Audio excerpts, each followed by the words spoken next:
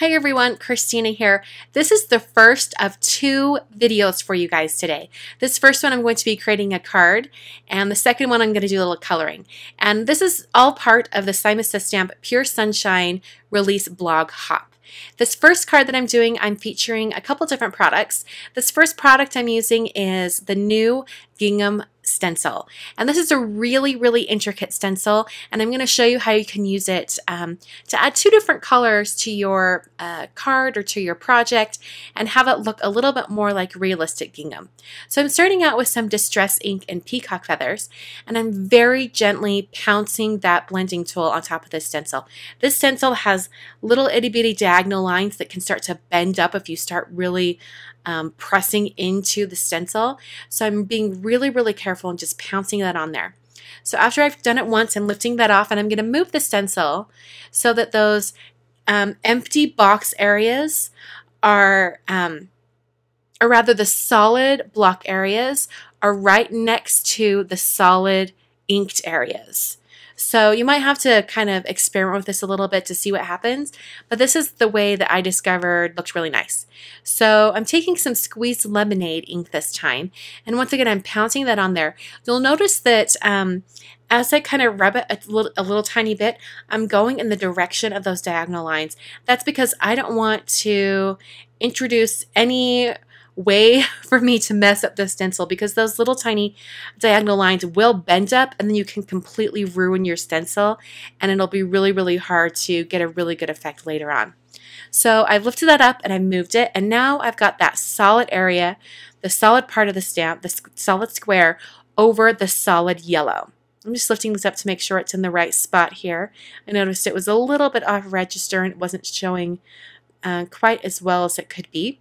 So I'm just going to slide this over a little bit and stick that back down to my grid mat here and resume inking the squeezed lemonade ink onto my cardstock here. This cardstock that I'm using is Nina Solo White 80 pound, and it's a really nice smooth all-purpose white cardstock. So I'm just inking on that yellow. Let's lift up the stencil, and you'll be able to see the really cool gingham effect that takes place when you use this stencil with two colors.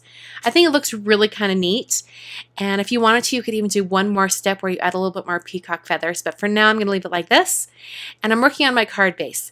This color of cardstock is called Fog, and it is also from Simon Says Stamp. I'm just scoring that at 5.5. This is going to be a side folding card. It's going to look like a vertical card for a little bit until I put the card together, but then it will be landscape. Using another stamp set from the release, and there's this little itty bitty line of text that I thought would look nice, and I'm just inking up my stamp with some Versamark ink. I did prep the white cardstock with a powder bag before stamping because I'm going to be embossing with some white embossing powder. So I'm just stamping that greeting onto my little strip of cardstock here, adding some Hero Arts white embossing powder, and then I'll be heat setting it with my heat tool just until it melts and the surface of those letters are glossy. Now I'm bringing in my craft tool, and I'm going to be inking up this strip with more peacock feathers. I did it this way because I really wanted the paper to match that stenciling that I'd already done, and so the embossing here resists any of the ink, and it looks like I have some blue cardstock here that I've embossed in white over the top, but really it was all white cardstock to begin with. So kind of a cool effect. So now I'm going to start putting the card together, and I need to finish the greeting. So I'm going to die cut this word sunshine from the Sun and Sunshine die set. It coordinates with that stamp set I showed you earlier. It has some pieces that directly match the stamp images, but this word sunshine is just kind of in that die set as an extra bonus. So I'm adhering the gingham piece with some foam tape. Then I adhered my peacock feather strip as well, adding some dots of adhesive to that sunshine die cut and adhering that straight down onto the line. Now I knew I wanted to add a little bit more sparkle or a little more detail to this card, so I thought it'd be fun to bring in some sequins. So I have this stash of sequins of a bunch of different colors. I don't even know what brand they're from, but it's kind of fun because you can mix and match the colors and the sizes and then adhere them to your card. The best way to adhere sequins, I've discovered, is to use some Ranger Multi-Matte Medium. It's has a lot of multi-purpose. It's a really multi-use type of product. In this case today, I'm using as an adhesive, and I'm picking up each one of those sequins with a Lifestyle Crafts Quick Sticks tool. It's this cool gadget that has kind of like a sticky goobery point on it, and so it allows you to pick up those sequins, add a little bit of that matte multi-medium, and then bring it back over to your project. And the tool I'm using in my left hand actually goes into the top of that Quick Sticks tool.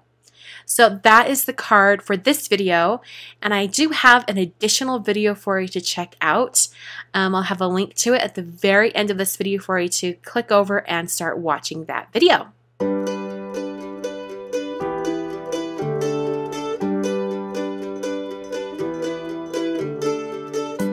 Okay, here's the link for the other video for today. I'm going to show a little bit of coloring on the new Princess stamp set from Simon Says Stamp. So I hope you will join me over there, and I will see you in a few.